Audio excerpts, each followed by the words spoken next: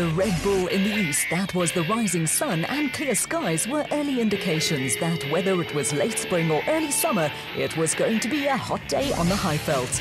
With cars lining up in the pre-race paddock, crews mingled with off-road racing enthusiasts with an air of tension slowly starting to build.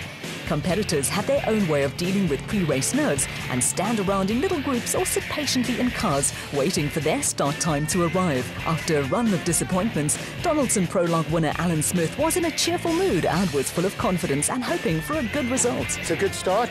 We had a good prologue yesterday. It's the first time we haven't had issues since Cape Town in a prologue. The car went like a dream. Wrong slotted once or twice, but it was a tough route out there. Happy to start out in front. Just slight breeze. I see it's picking up. Let's see what happens. After setting the fastest Donaldson Prologue time among the production vehicles, Team Castrol Toyota Hilux factory driver Anthony Taylor was under no illusions. It was going to be a tough day. I don't think it's going to be as easy as what we think it is. You know, this Carnival race has always got a sting in the tail, and I just hope that I have a clean run.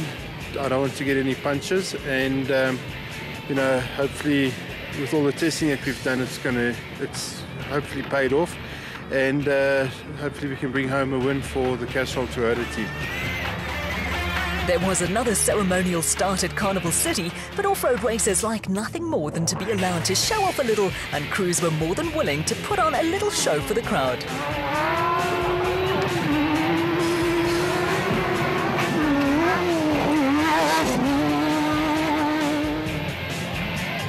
As the crews were flagged away from the start line, the only other factor to emerge from the ceremonial proceedings was that out on the route proper, it was going to be a case of dust, dust, dust, and a little more dust. Crews were going to be in for a long and sometimes painful day. From the start opposite the Carnival City complex, the first section of the route was a repeat of the 57-kilometre Donaldson Prologue run the previous day. In all, competitors would complete 2 laps of 180 kilometres each. As was expected, Donaldson Prologue winners Colin Matthews and Alan Smith came out with all guns blazing in the Century Racing CR3. The pair knows only one way to race, and that is full-out attack right from the very beginning. It's a high-risk, high-reward approach, but from the spectators' point of views, Matthews and Smith are always spectacular to watch. The early part of the route included high-speed sections where the Century Racing pair built up a head of steam. Sit back and enjoy some dramatic race cam action.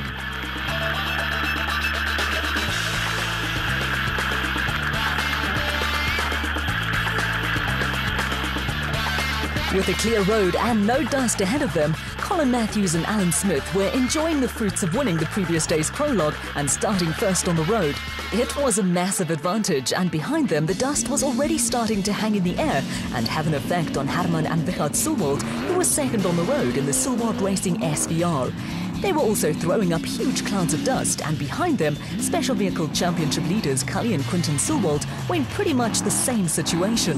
The dust and early morning sun made for difficult conditions, and the bad news for crews was that matters were not going to improve throughout the day. After a couple of encouraging results in recent races, Brett Parker and the experienced VZ Van Sale were again among the frontrunners in the Sizanani Plastics Gymco and looking comfortable. It was easy enough to mark the progress of the race, and all one had to do was follow the plumes of dust. Anthony Taylor and Chris Birkin also looked comfortable at the front of the production vehicle field in the Team Castrol Toyota Hilux, and there were sections on the route where the dust did not play a significant role. These were few and far between, and here and there a few muddy patches were also to be found.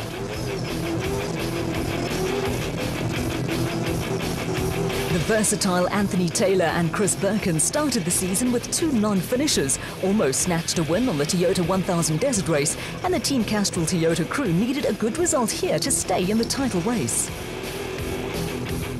Former South African champion Evan Hutchinson needed a good result in the Motorite Revo if he was to keep alive his Special Vehicle Championship challenge.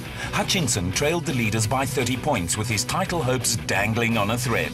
The event was proving troublesome for navigators, and Hutchinson's rookie co-driver Megan Verlack was under huge pressure. Brothers David and Gary White were not championship contenders, and the only pressure for them was to continue an encouraging run and pick up a good result in the Ruacon Racing Bat. They had a few issues with finding the right route, but along with Hutchinson and Villac, picked up a place when they went past the Atlas Copco bat of Johan van Staden and James Rousseau, who were temporarily out of action with the puncture. That moved the White brothers into 6th in the special vehicle category, with Class P graduates again showing they were gaining in confidence in the Class A car. Hannes Grobler and Henny ter Steege were second among the production vehicles in the diesel RFS BMW X3, and after winning the opening event of the season, were looking to get back into the winner's circle. The BMW was being chased by championship contenders Thomas Rundle and Johan Moore in the Baden Tyre Services Nissan Navara, who needed a good result. Steaming along behind the Nissan were Gary Berthold and Andre Vermeulen, who were the first of the Toyota privateers to switch to V8 power in the Atlas Copco Hilux. Reigning production vehicle champions Chris Visser and Jaapie Badenhorst were next up, with a gaggle of SP-class entrants being chased by Jimmy Zars and Stefan Kutsia in the Cobalt Racing Liqui Moly Porter. A few kilometers up the track, it was all over for Hannes Grobler and Henny ter Steege, with fuel pressure problems all but ending their championship aspirations. Rundle and Moore stormed past the stricken RFS BMW, with the Rubicon Racing Toyota Hilux of Pikkie Labuschagne and Rikus Erasmus picking up a place on the road. The Swaziland-based pair of John Thompson and Clinton McNamara started 10th on the road in the Zarco and had picked up a couple of places. They were still running second in Class P to special vehicle frontrunners Colin Matthews and Alan Smith, but it was an encouraging start for the Swazi crew. Chasing after them were Johan van Staden and James Rousseau, who were once again mobile in the Atlas Copco bat and trying to recover lost ground. Also on a charge to make up ground were Special Vehicle Championship leaders Duncan Voss and Rob Howie in the Team Castrol Toyota Hilux. A bad prologue result saw them start 22nd on the road, and they were struggling to find a way past fellow championship contenders Mike Whitehouse and Matthew Carlson in the Regent Racing Nissan Navara.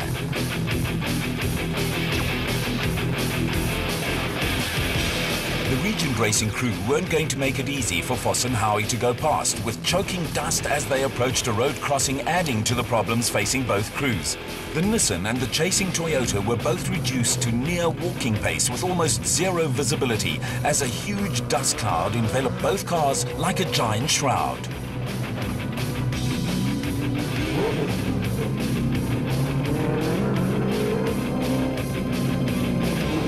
Caught up in the fight in the dust were Rubicon Racing pair Lola Brain and Leon Hreiling in the Rubicon Racing Ford Ranger. In among the dust and the confusion, De Brain and Hreiling appeared out of nowhere to shoot across the Toyota's bow, with Voss and Howie taken completely by surprise. A little further back, the Ford Racing Ranger of teenager Lance Woolridge and Ward Huxtable was building up ahead of steam. The Peter Maritzburg crew were running ahead of Jannie Visser and Joks Leroux, who gave themselves a fright when they nearly high-sided the International Toyota Hilux at a small sprint. Chasing the Northwest crew were Kobus van Tonde and Freddie Creel in the Unifreight Ford Ranger, who were under some pressure from Class D leaders Louis Weichelt and Francis Boersma in the N1 4x4 Toyota Land Cruiser. Van Tonde and Creel missed both the Toyota 1000 Desert Race and the Sun City 400, but ahead of them there was drama with Marius and Yolinda Ferrie, Hugo and Jaap de Brain and Naeem Musaji and Rehan Bojana all managing to deposit themselves in a deep ditch running alongside the track. Looming up behind Van Tonder Creel and Louis Weichelt and Francis Boersma was the second N1 4x4 Land Cruiser in the hands of Weichelt's father Cliff and Johan Smallberger. They were coming under pressure from Nick Gosler and Andrew Massey, who were putting in another strong performance in the Men's Health Zarco and had moved up the Class P pecking order. Not far behind them was the father and daughter combination of Kutsia and Sandra Labuschagne, who were leading the Class B contingent in the Race Sonic Zarco. The ever-steady Terence Marsh and George Smallberger were trying to recover from a disappointing Donaldson prologue and were making steady progress in the Regent Racing Nissan Navara when they passed Nardis and Louis Alberts, who had deposited the Rapsabat into a deep ditch.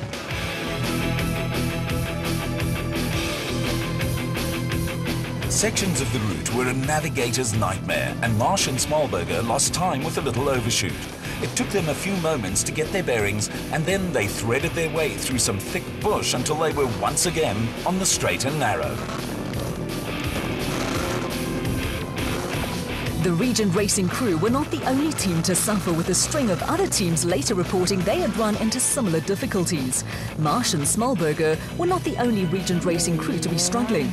Class P championship leaders Archie Rutherford and Mike Lawrenson were again battling to find a rhythm and were well out of the top 3 in Class P in the Regent Racing Gymco. Rutherford and Lawrenson were being chased by Class D champions Dion Venter and Ian Palmer, who were having to push hard after a disappointing prologue in the 4x4 Mega World Toyota Hilux. Not far behind Venter and Palmer, this is where Toyota Hilux of Class E leaders Dirk Putter and Koos Claessens was going along steadily.